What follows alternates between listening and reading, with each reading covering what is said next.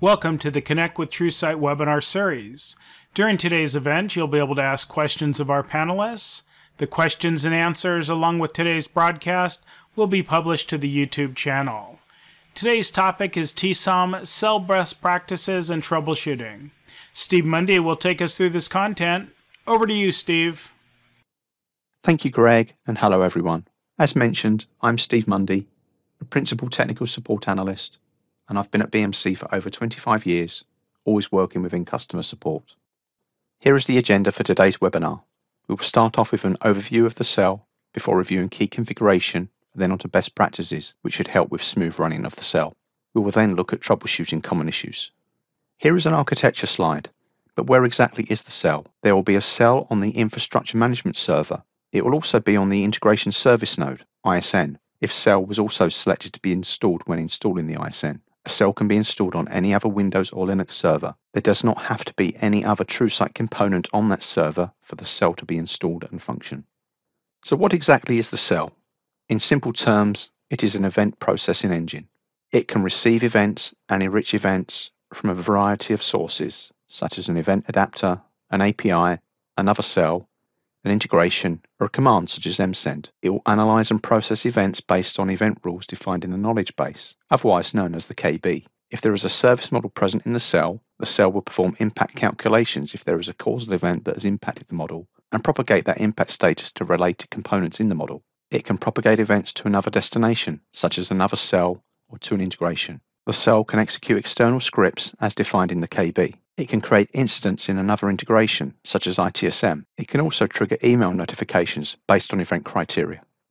The cell configuration file is called mcell.conf and is in the cell-specific etc directory. Any cell configuration file can be in the cell-specific directory below mcell_home/etc. If a configuration file exists in the cell-specific directory, it takes precedence over the file in the mcell_home/etc directory and is used instead. This allows for different configurations between cells on the same system. Command M get info with the param option can be executed against a running cell and will display the configuration parameters and their values. The first part of the output are the default values, and the second part are the overridden or changed ones. That is why you may see duplicate parameter names in the output. The cell directory file is called mcell.dir and is in the etc directory. There will be an entry for the cell itself, as well as all the other cells, servers, and gateways that this cell will need to connect to. Each entry contains a type, name, encryption key, host, and port information. Here is an example directory listing of the cell var directory. You may wonder where the name var came from. The name var is short for variable, as the contents change. Let's look at the purpose of each of the files. The datid.txt file contains the highest data handle value of the data instances. The evtid.txt file contains the highest event handle value of the events. The mcdb is the most important file. It is sometimes referred to as the state file, and is the state of the cell at a particular point in time. It contains data instances, events, timers, propagation buffers, and so on. The cell reads the mcdb file only once, which is during startup. The three mcdb files below this with the strange-looking extensions are previous mcdb files, otherwise referred to as historical mcdb files. The extension is a hexadecimal timestamp of when the file was created. The files with SM prefix are all related to the service model, and will typically only be present on the TSOM server cell. The SMDB file contains the current service model. The SMDB0 file contains the previous service model, which is the service model before the last publish.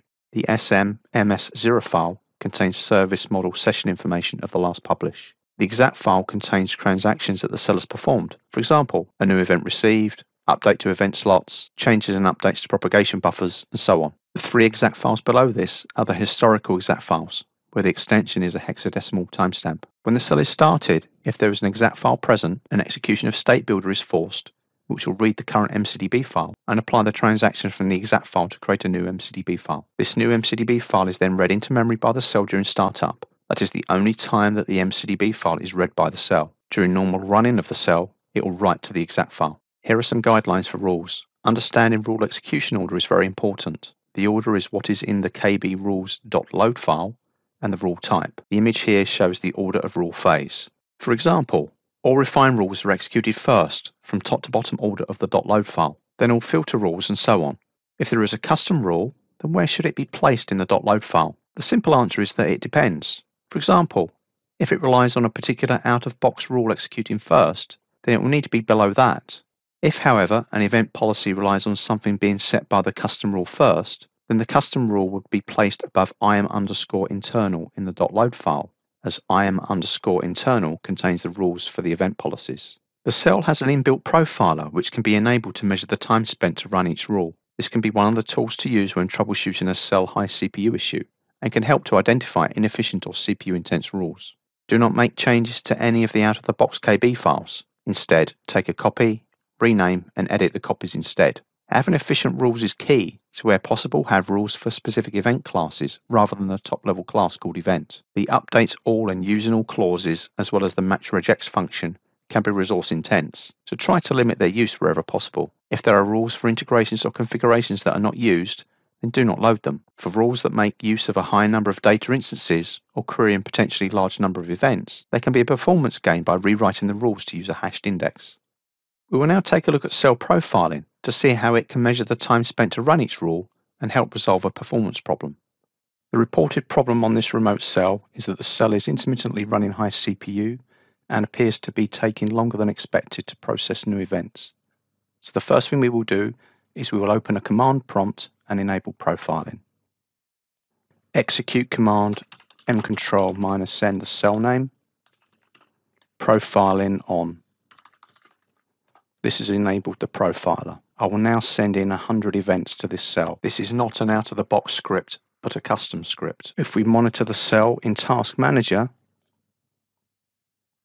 we can see that the cell process is running 50% CPU. The cell is a single-threaded process, and this is a 2 CPU machine, which means it's actually using a whole CPU. We will just wait for these 100 events to complete. That is now completed, and we can see the difference between the start and end times is approximately 1 minute. So it took about a minute to send in 100 events to the cell. We will now have a look at the profiling output by executing command mget info -n cell name profiling. I will redirect the output to a file so it is easier to read. And I will open that output file in a notepad. If we look in the profiling output, we can see here profiling was on. It was on for a duration of 104.89 seconds. The output in this file is listed in ascending order. Least expensive at the beginning, most expensive at the bottom. It's always better when looking at profiling output just to go straight to the bottom of the file, because that is where the most expensive rules will be listed. If we look at the last entry here, we will look at each column.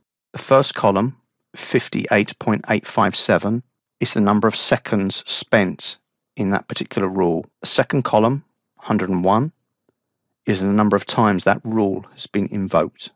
The third column is the triggering condition, which is new event. The fourth column is the part of the rule. We then have the rule phase, which is refine, followed by the rule name, followed by the MRL file, and finally the line number in that particular MRL file. If we divide the first column by the second column, that will tell us the average per event.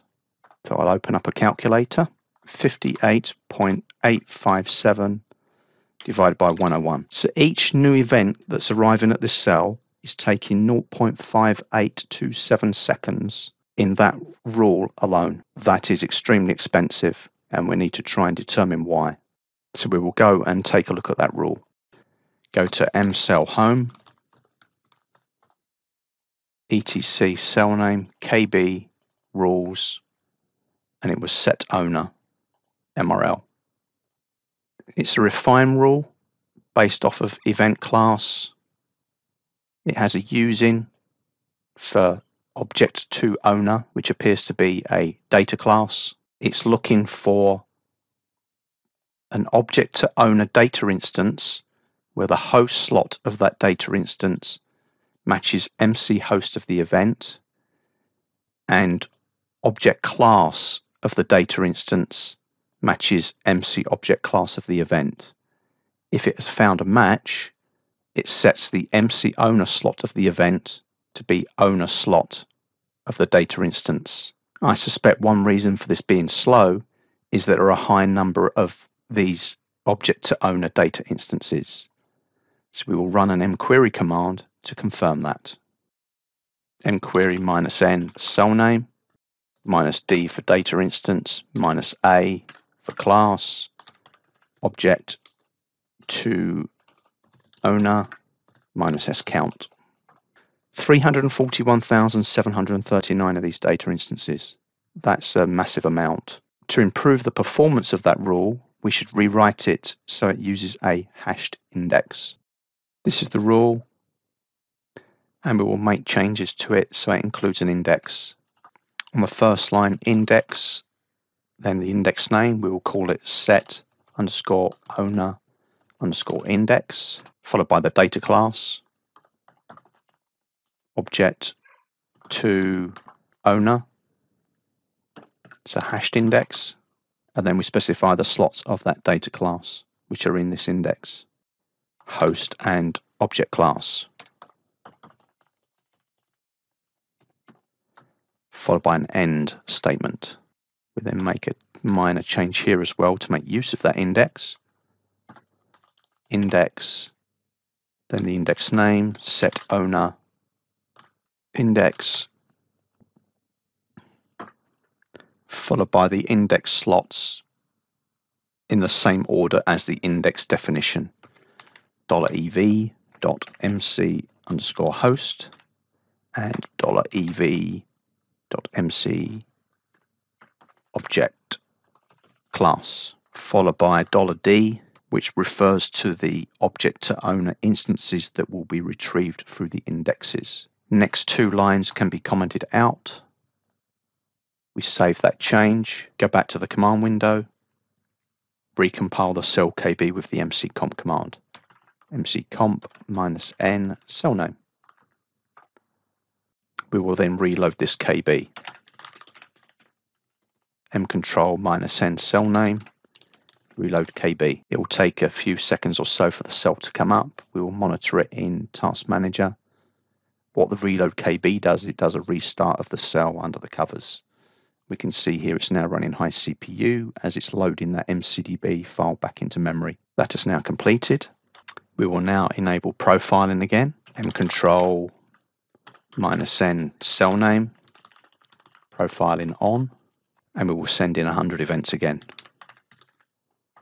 That was very quick. It took less than half a second. We will now obtain the profiling output and have a quick look at that. Open that in Notepad. It was on for approximately 50 seconds. If we look at the bottom of this profiling output, we can see that set owner is not shown anymore. It's part way up here. Total time spent shows a 0 because it's negligible. And this rule is now very efficient because of that hashed index. This concludes the demo. With a HA cell, if the primary cell is restarted while the secondary is still down, this can result in the cells becoming out of sync, as the messages from primary to secondary are only stored in a memory buffer and not persisted like regular propagation buffers are. Be mindful of this if HA cells need to be restarted. If the secondary is active due to the primary being down and then the primary is started, the default behavior is that auto-sync will occur. What happens is that the secondary forces an execution of Statebuilder to create a new mcdb file, and this new mcdb file is transmitted over to the primary, where the primary reads it into memory and then becomes active. With version 11.303, we introduced a change whereby if the secondary is down for more than 6 hours, which is the #2 value of parameter destination buffer keep wait, then the primary will create a new mcdb file and transfer this over to the secondary. This ensures that the cells are in sync. If required, the value for #2 on destination buffer keep wait can be reduced. For example, changing it from 6H to 1H will mean that if the secondary is down for more than 1 hour and started, then autosync will occur. Consider implementing a tiered cell architecture. With this, events can be filtered out and processed in the lower tiers, then propagated up to a top-level presentation cell, i.e. the TSOM server cell. This will greatly reduce the load on the top-level cell as it would only perform minimal processing. Some customers have implemented a different cell for use by the rate process for just this purpose, and details on how to do that are in the BMC documentation.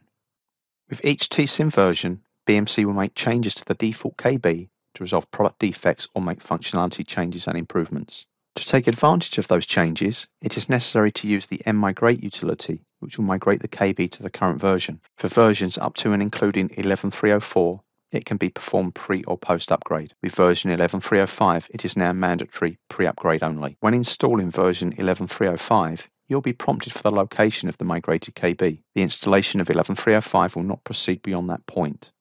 So please do not end up in a situation where you are in a production change window and you suddenly realize that you have to migrate the KB. It can be migrated well in advance of the installation itself. For pre-upgrade, the mmigrate utility and latest default KB is on the install media under the migrate KB directory. During upgrade, the installer prompts for the location of the migrated KB and verifies that the migrated KB can be compiled OK with mccomp command before putting the migrated KB in place. With versions up to and including 11.304, if no is selected, the current Cell KB is left untouched and the installation will still proceed. It is then recommended that the KB be migrated post-upgrade at the earliest opportunity. In customer support, we have seen a number of Cell-related support cases which were resolved by migrating the Cell KB. For example, customer is on version 11.304, but the Cell KB was still on version 11.301 as it had not been migrated. Migrating the KB to version 11.304 resolved the issue they were facing. The mmigrate utility will only make changes to the BMC default KB files. If there are non-BMC custom KB files,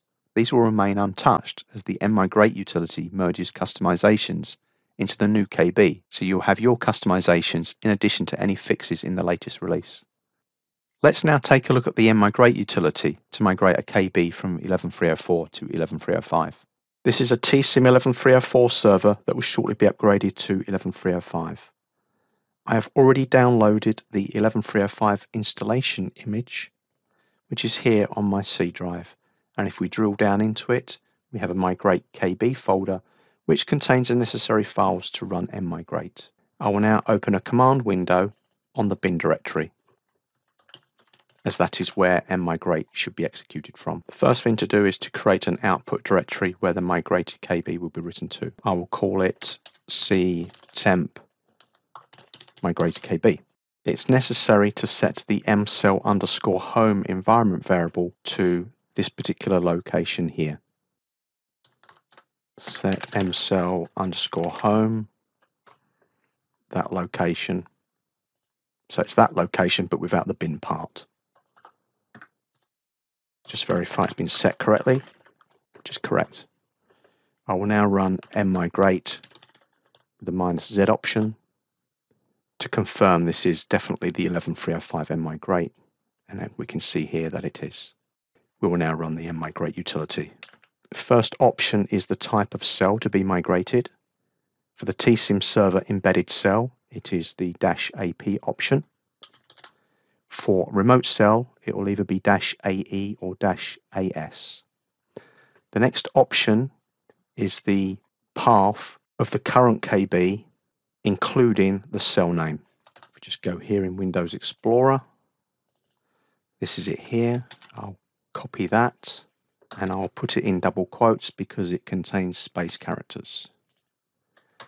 The next option is the output location, which is ctemp migrated KB followed by the cell name. Execute the command. We can see in the output that it was the 11.305 mmigrate that was executed.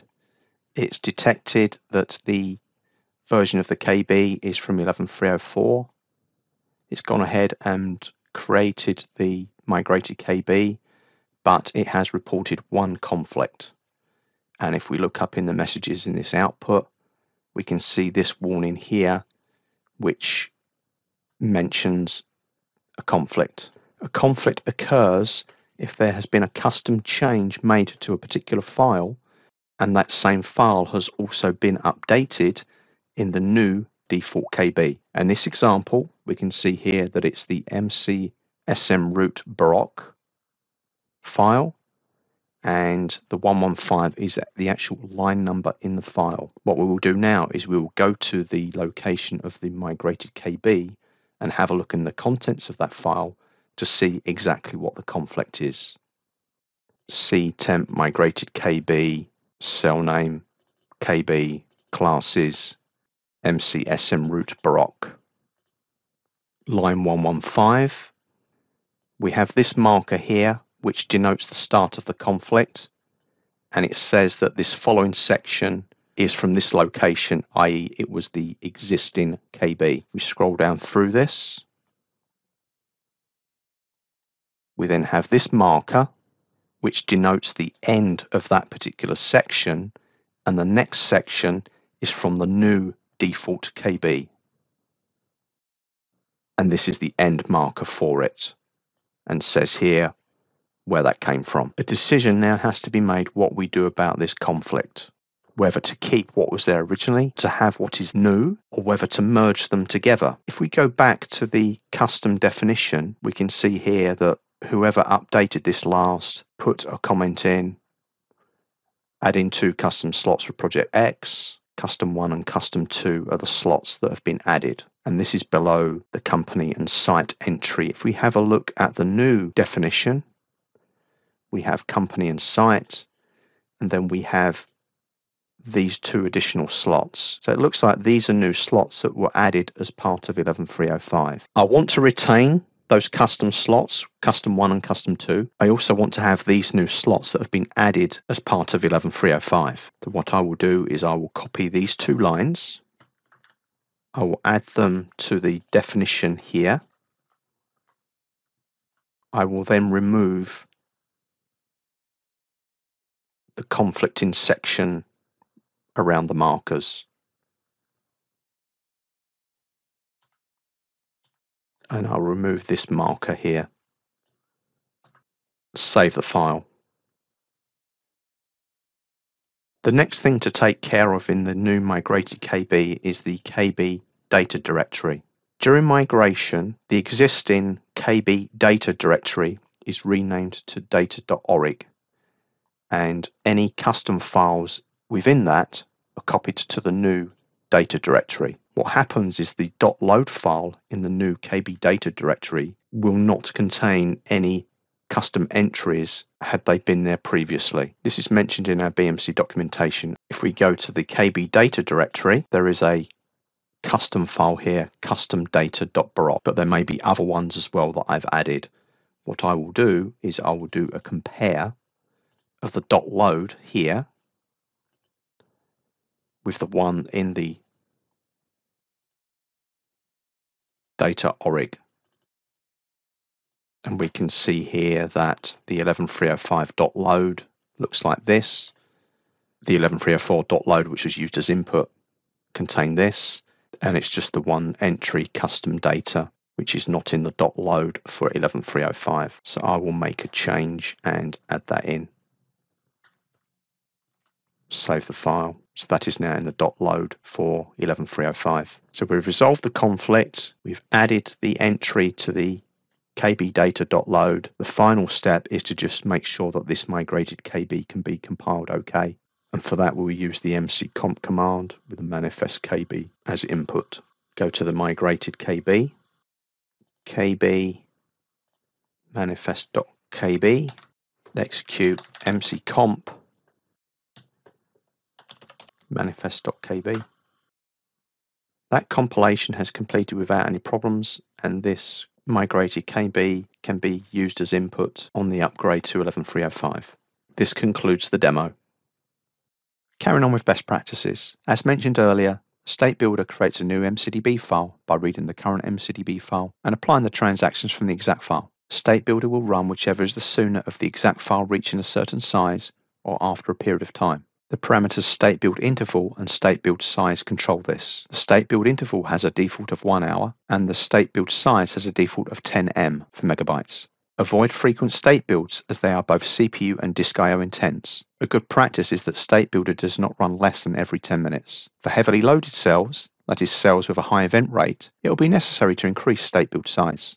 It can be quite common to have a deduplication rule in place that would increase repeat count slot of an existing event and add some text to MC notes or MC operation slots and then drop the new event. This can cause problems if there is an event storm, in that the MC notes or MC operation slots will grow unbounded and cause a performance problem in the cell, particularly with event propagation to other destinations. With version 11.305, we have introduced 2 new parameters to prevent problems in this area. The first one is list limit for notes and operations, and is the limit of number of entries to keep on MC notes and MC operation slots. The other parameter is notes operations list reached action, and is the action to be taken when the limit has been reached and has a default of discarding the entry. The other value that can be set for that parameter is remove oldest, add latest, which, as the name suggests, will remove the oldest entry and add the new one. If it is not possible to upgrade to 11.305 to take advantage of that feature, then check any deduplication rules that are in place.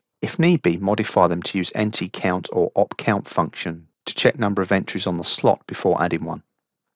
For correlation policies and rules where the qualification is based on event class, initially with not many events in the cell, there is no noticeable performance impact. But over time, as the number of events in the cell increases, there will be a big performance impact. Performance will be much better if the number of events searched is minimal and the event qualification is as specific as possible.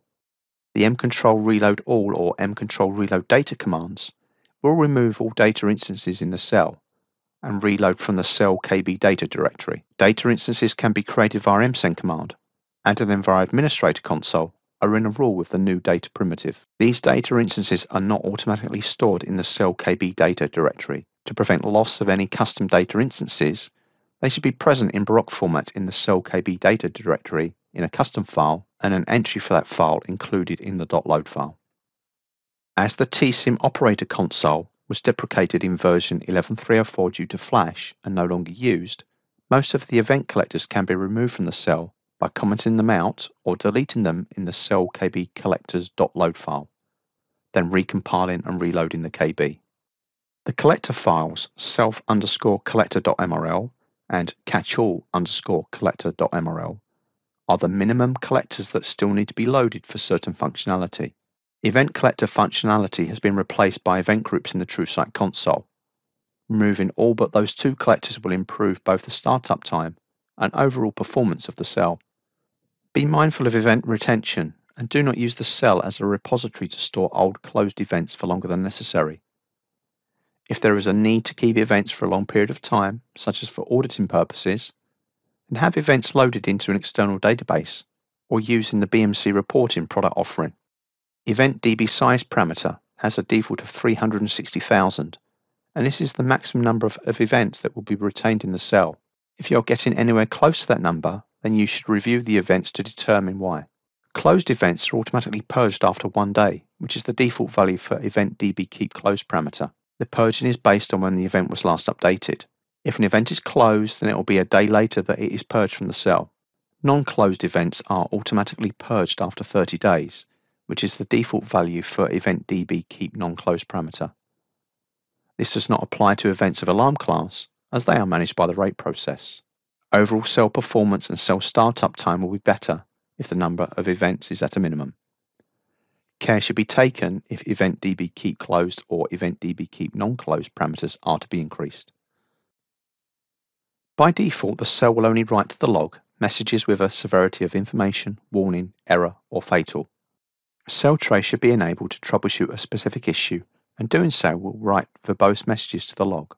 It can be enabled dynamically with the mcfg trace command, or by modifying the mcell.conf and mcell.trace files, then restarting the cell.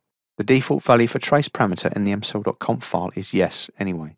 Do not be afraid to enable trace, as even running with trace enabled for a period of time will not bring the system down.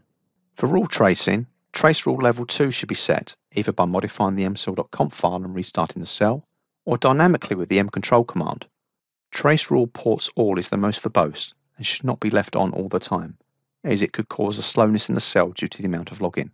For those that have been working on the cell for a long time, it is even more verbose than the old deprecated -t option of mccomp. It can be set either by modifying the mcell.conf file and restarting the cell, or dynamically with the mcontrol command. I will now do a general troubleshooting demo of the cell. A TSOM server has two remote cells, cell 1 and cell 2. All events from cell 1 are propagated to cell 2. Here in the TrueSight console, we are viewing the events from cell 1.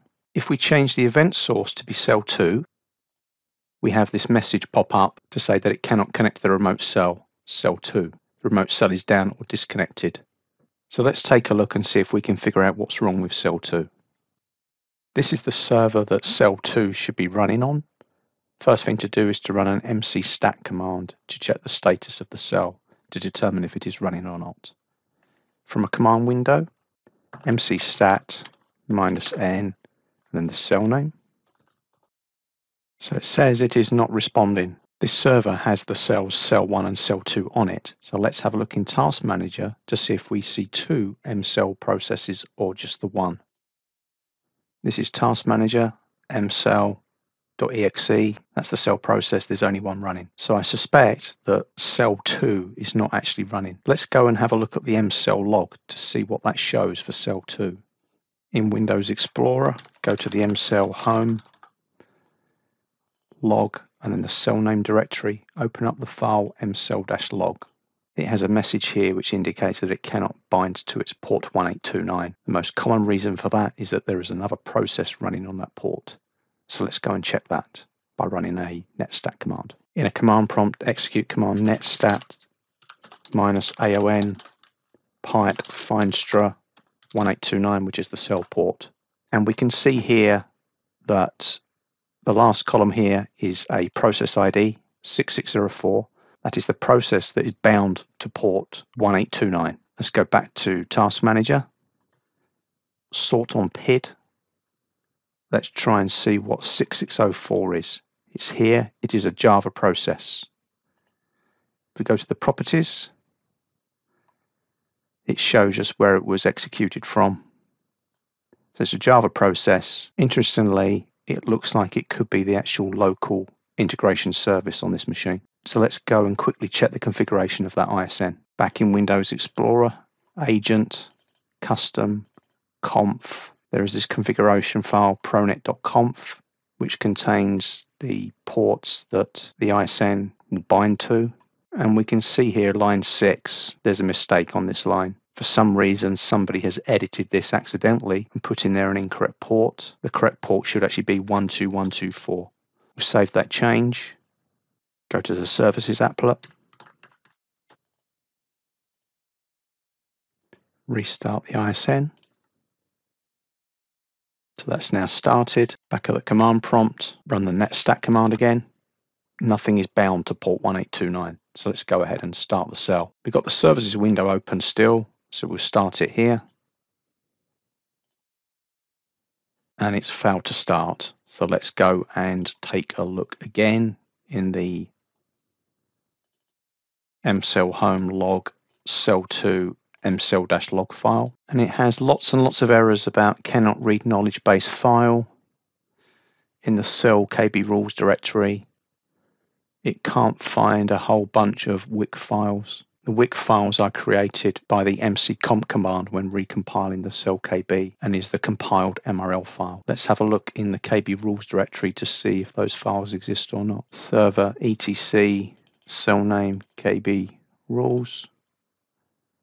So I don't have the WIC files there. So something's happened to them. I don't know if somebody has accidentally deleted them, but to fix this, we should recompile the cell KB. Back on the command prompt, mccomp -n cell 2. Go back to the KB rules directory, and we can see here that we have all these WIC files now. So that looks good. Let's go ahead and start the cell up. That shows us running, and we'll just run the mcstat command again.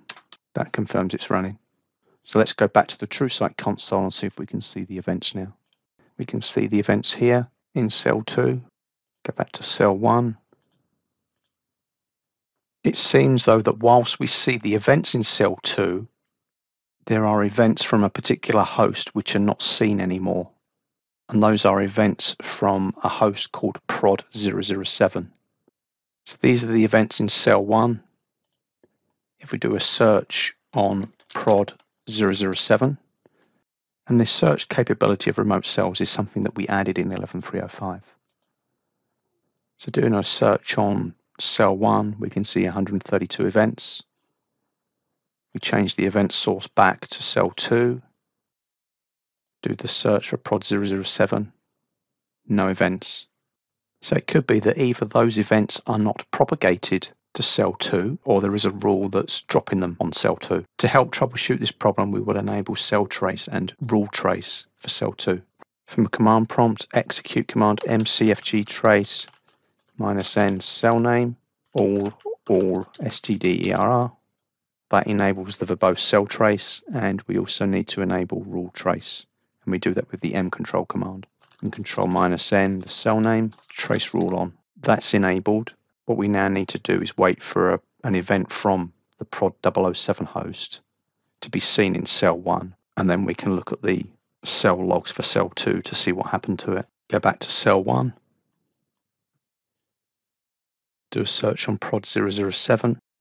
So here's one here. Let's take an export of this in Baroque format.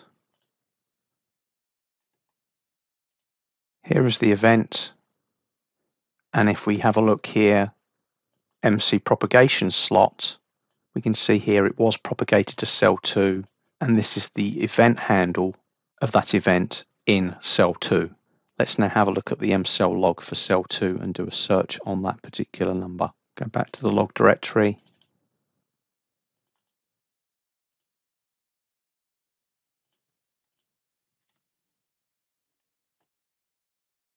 Here is the event 13268. This is how it was received by the cell. We can see here that it's going through the rule engine. Some slots are being changed on it. And then interestingly, just at the bottom, it has these messages here. Event discarded by no pass filter, and it's been removed. These messages tell us that there's a suppression policy in place. We just discarded that event. And this line here gives us the data handle and MCU DID value of that particular suppression policy. So let's go and have a look at that policy. You can either do that via the administrator console or via mquery commands against the cell. I will show you how to do it through mquery. So make a note of the data handle number 1123. Back on the command prompt, mquery -n the cell name, -d for data, -w for where, data _handle 1123. Let's get it in Baroque format. We can see here it's a suppression policy. The name of it is suppress host. Description, suppress all events for host per CLQ. And there's a selector here as well, which is mentioned. So let's have a look at that selector. Query -n cell name, -d, -a for class, selector, -w for where, name, and it's CRQ. Get that in Baroque format as well. This is the selector here, and we can see here it's for event class where MC host equals prod 007. So this has been put in place for a reason, and I know for a fact that this CRQ actually expired yesterday, but obviously somebody hasn't cleaned it up. So what we can do to quickly resolve the issue is we will actually disable the suppression policy. Again, you can either do that in the administrator console, but I'll demonstrate how to do it from the command line. We still made a note of the data handle number 1123. We will run an mposter command and set the enabled slot to be 0, which means disabled. Mposter -n cell name, -d for data, -u the data handle number, -b for slot, enabled equals 0. Let's just run the mquery again to verify that change has been made, and we can see here enabled 0. This policy is now disabled. Let's go back to the console. Let's change the event source back to cell 2. We can see here that events are now coming in since we've disabled that policy. As that has resolved the issue, we will now go and disable the cell traces. Back on a command prompt, mcontrol -n cell name, trace rule off, and mcfg trace cell name all verbose no. And that has disabled the cell trace. This concludes the demo. TrueSight Operations Management has its own troubleshooting section in the BMC documentation.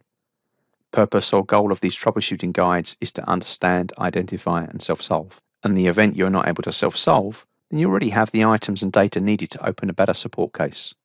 As highlighted on this TrueSight page, you can see the troubleshooting section is located in the navigation pane, as well as the link highlighted on the bottom right of the screen. Let's now look at troubleshooting some common issues with the cell. If there is an event policy, such as blackout, propagation, or notification that is not being triggered, and the selector for the policy is based on enrichment by a custom rule, this would be due to the custom rule executing after the policy-related rules, which are in im_internal.mrl file. The solution is to modify the .load file in the Cell KB rules directory so that the custom rule is executed before im_internal, then recompile and reload the KB. You may see a problem whereby in the TrueSight console, when clicking on event details for an event in a remote cell, nothing is displayed or an error message is seen. This can occur if the class definitions are not the same on all cells, including the TSOM server cell. The Elasticsearch data index on TrueSight Presentation Server is built from the TSOM server cell KB class definitions, and that cell needs to know about any classes the remote cell also has. Compare the class definitions on all cells and add the missing classes to the TSOM server cell. If you have multiple TSOM servers, then do this on all of them. Recompile the cell KB and restart the TSOM server. Finally, on the TrueSight Presentation Server, execute command tssh event reinitialize to reinitialize the Elasticsearch data. With version 11.303 and higher, if the TSOM server high availability cells are out of sync, there will be a self-monitoring event to indicate this. Remote HA cells can also go out of sync, but there is no self-monitoring event for those. The typical reason for them going out of sync is if both primary and secondary cells were down at the same time. To resolve this, stop both primary and secondary cells, delete the contents of the var directory on the secondary, copy the content of var directory from primary to secondary, then start the primary cell and shortly afterwards start the secondary cell.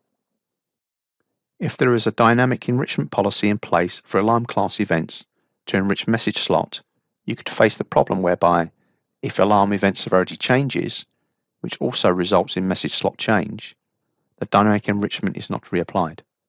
By default, dynamic enrichment executes once, which is when the event is created. The solution is in the administrator console. Modify the dynamic enrichment policy and set redo fields to a slot which will re-trigger the enrichment. For example, severity slot as shown in the image.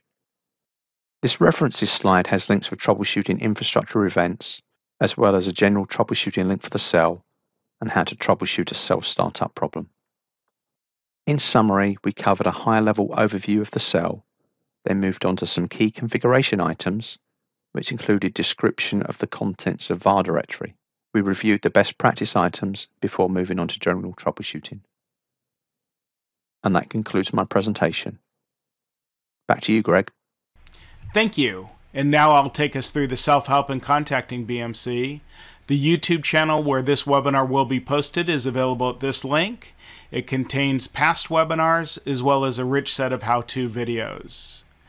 The Connect with TrueSight webinar schedule that contains future webinars as well as our past webinars is available at this communities link. And to contact technical support via web, phone, email, as well as these social channels are available through these links. That will conclude our session today. Thank you for attending.